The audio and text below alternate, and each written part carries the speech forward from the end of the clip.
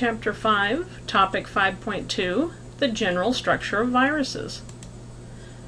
We're going to be covering the size range that viruses fall into, viral components such as capsids, spikes, nucleic acids, and envelopes.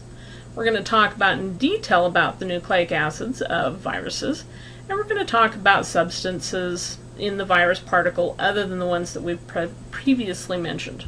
At the end of this recorded lecture, you should be able to discuss the size of viruses relative to other microorganisms, describe the function and structure or structures of viral capsids, distinguish between enveloped and naked viruses, explain the importance of viral surface proteins or spikes, diagram the possible configurations that nucleic acids may possess. Viruses are very small. Most of them are smaller than cells, although there are a few exceptions where very large viruses are larger than very small bacteria. But in general, they follow this scheme. If this is the size of a eukaryotic cell, and this is the size of a prokaryotic cell, this is the size of the largest viruses.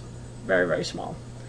Generally speaking, cells, such as this eukaryotic cell or this prokaryotic cell, are measured in micrometers, or millionth of a meter, and viruses are measured in nanometers, or billionths of a meter. Being non-cellular, viruses don't have structures such as cell membranes and cell walls and such. All viruses do have a capsid or protein shell that protects their genetic material when they are outside of the cell. In the diagram, here's the capsid on that one, here's the capsid on that one.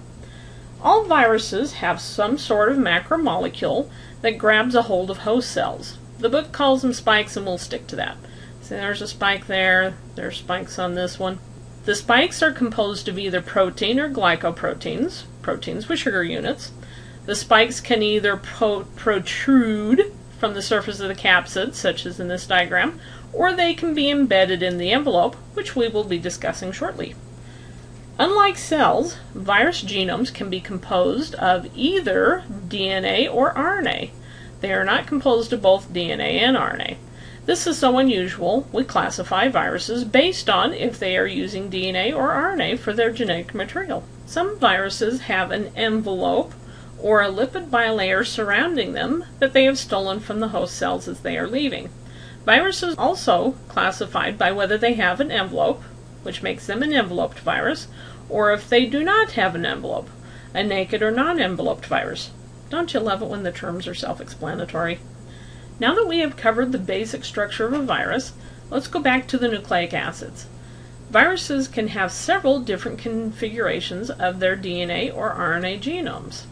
Some viruses have a double-stranded DNA genome. This is most similar to cellular genetic makeup. For example, your cells have double-stranded DNA for your genes. Some viruses have single-stranded DNA genomes. This configuration is never seen in cells. Well, enough about the DNA viruses, although some of them are my favorites. Let's go on to the RNA viruses. Some viruses have a single-stranded genome of positive polarity. What exactly does that mean? It means that the genome can act like an mRNA once it is in the host cell. A ribosome can clamp down on the RNA genome and start making virus proteins immediately. Other viruses have a negative polarity single-stranded RNA genome. That means that an RNA copy of the genome must be made before the ribosomes can clamp on and start making viral proteins. Some viruses have a double-stranded RNA genome. It acts like double-stranded DNA, in that mRNA copies are made from it, and the copies go off to the ribosomes. Then there are the retroviruses.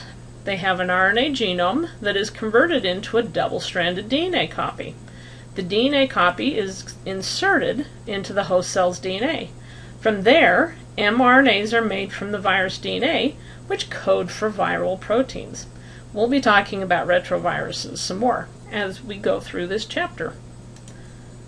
Now, there are other substances in the virus particle other than capsids and nucleic acids and such, and it varies from virus to virus. Viruses that have genomes that are never seen in cells often carry their own enzymes with them in the capsid. The most famous and useful of these virus enzymes is reverse transcriptase. which makes a DNA copy from an RNA genome of a retrovirus. Cells never do that, so retroviruses have to supply their own reverse transcriptase. Viruses with a negative polarity single-stranded RNA genome have to bring their own enzymes to make RNA copies of the RNA genome, which also never happens in cells. Some viruses take away parts of their host cells. Arena viruses are full of host ribosomes. They appear like a sandy arena under an electron microscope, hence the name. Retroviruses bring along host tRNAs. Well, that's it for this topic. You should now be able to discuss the size of viruses relative to other microorganisms, describe the function and structures of viral capsids, distinguish between enveloped and naked viruses, explain the importance of viral surface proteins or spikes, diagram the possible configurations that nucleic acids may possess.